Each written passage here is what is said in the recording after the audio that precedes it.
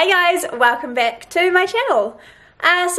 In today's video I am going to be setting up a new glass cabinet. So if you haven't already, I have another video where I set up this glass cabinet back here, and I have another one to set up. So my parents own a retail store and they no longer had use for this glass cabinet, so I bought it off them because plants. And I'm going to be setting this one up today. So it's not going to be as like hardcore as that one, even though that one really wasn't hardcore at all. This one is going to be really basic, but I'll just sort of show you the layout of it, the plans I've got for it, and then I will get to setting it up. I'm very excited. This one is going to be for the taller plants, and yeah, I guess I will just show you what we do.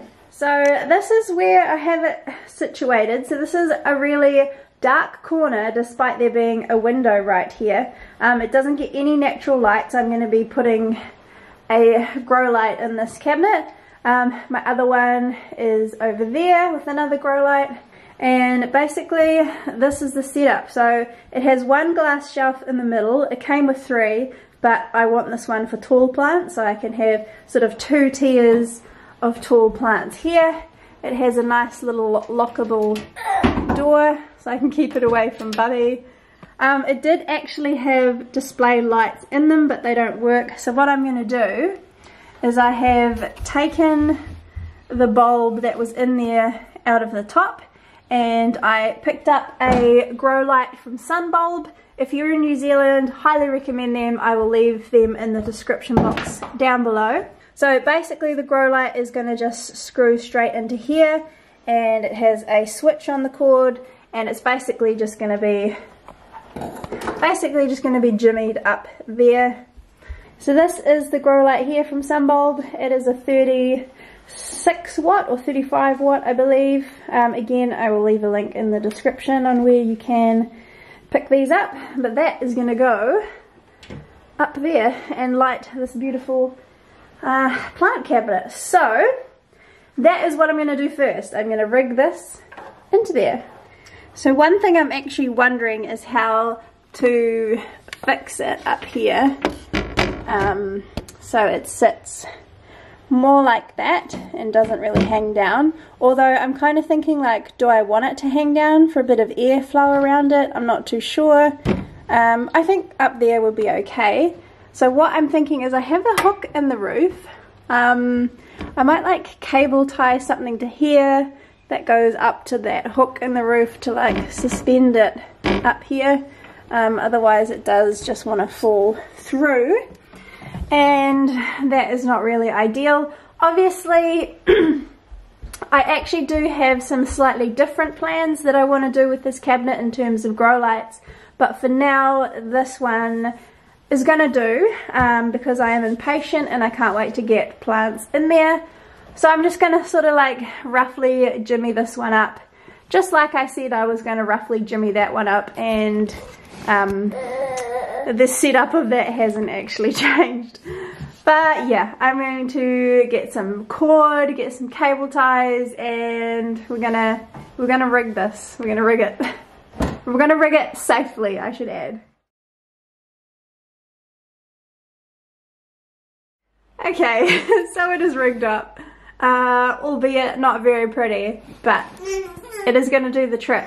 So I'm going to plug it in and let there be light. Ta-da! Very chuffed with how that looks. Obviously, aesthetically, it doesn't look great, but it does in my opinion. So actually what I was thinking is, because that light's quite bright, I might put like a strip of that sort of frosted privacy film across the top there, so it doesn't like hurt your eyes when you're looking at it, because it is very bright. Anyway, I am going to put some plants in.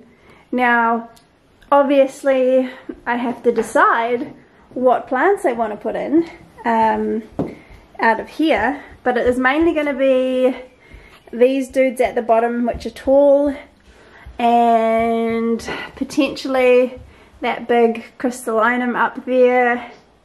But yeah, that's going to be the fun part, is going to be sorting out what I want to move from this cabinet into the other cabinet, and then what other plants I might want to put into this cabinet. But yeah, I am going to do that now. So I've just put these two plants in to see what it's going to look like, and it is going to look so good. I'm so happy. Oh, I love it already. So yeah, 2 plants down. I will see how many I can fit in there. And while I'm removing the plants from this cabinet and putting them into this one, I'm also giving them a good drink of water, a good clean of all the leaves, a good fertilize, and a good water, making sure there's no pests, and yeah, getting them all beautiful. You guys, again, it turned out so good. I love it. I know I didn't film a lot. That's because I was kind of like cleaning the house. As you can see, the washing's gone, and dealing with baby and doing this. So yeah, but I thought I would show you sort of the outcome. I think it looks fantastic. Like, I love it. It looks really cool. But I will give you a quick tour of what plants I put in here. It is probably going to change because, like any plant parent, like, you rearrange your plants like at least once a week. So this is sort of what I've got going at the moment. So yeah, I'll just give you a quick tour. So this is sort of a brief overview of what it is looking like. It's looking so good. So I could probably open the door and show you, but my baby's here and I don't want him to grab them. But I have my philodendron Campo Sportolanum, or however you pronounce it, in the bottom there. I have my elbow monstera cutting. I have a little philodendron birkin tucked in under there. I brought my giant pink princess and put her in the bottom. She doesn't quite fit. As you can see, her leaves are a bit folded up, but that is okay. She has 2 growth points, so I'm hoping that with the extra sort of warmth and humidity, it'll really start pushing out some new growth. In the back is my little philodendron